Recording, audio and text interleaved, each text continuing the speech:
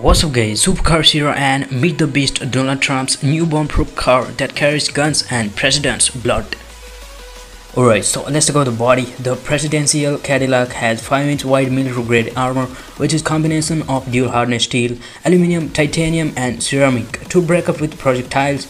The car's Kevlar tires are shred and puncture resistant and can run even if they are flat with the help of steel rims underneath the tires. Also, there are hidden guns inside the car. For quick action shotgun and tear gas cannons are hidden inside the car, including one gun behind the front grille of the vehicle, which can be used to fire on an attacker. The beast also has night vision cameras on the grille.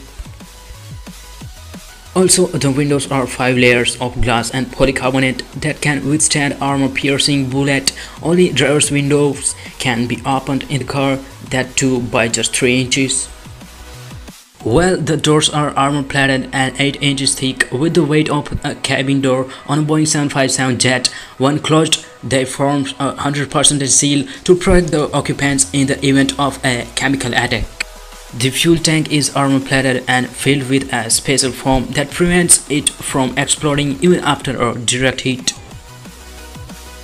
Alright, so let's see what's inside the car. The president's seat has a cellular phone with a direct line to the vice president and the Pentagon.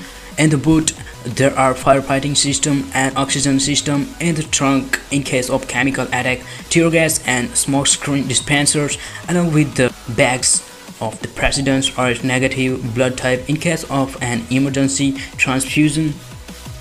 Alright, so who will drive the car?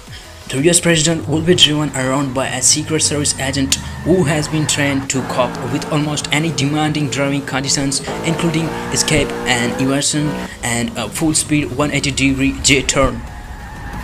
Alright guys, so this one was the beast or the safest car in the world, and hope you like this video. If you did, then hit the like button, subscribe to the channel, and touch you guys in the next one. Peace out.